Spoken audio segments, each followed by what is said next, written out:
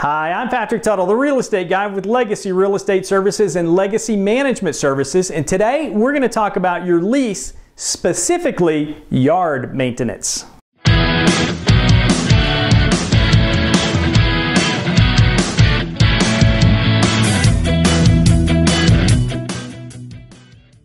Okay, welcome back. Many times in the past, we've had tenants that have moved into properties and they've let the yard go, both front yard and backyard, and unfortunately, they ended up having to pay to have the yard reconditioned. And I don't want that to happen to you. So I'm going to read through paragraph 17B. This is found on page 8 of your lease on the current edition. Now, if there's a change to it and you're watching this sometime in the future, great.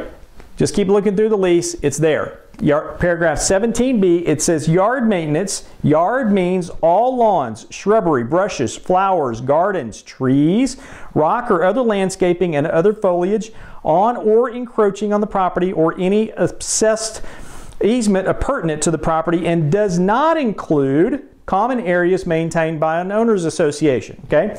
Now, paragraph 2 says maintain the yard means to perform activities such as, but not limited to, mowing, fertilizing, and trimming the yard, controlling pests in the yard, and removing debris from the yard. So, what this is saying is you're responsible for the yard.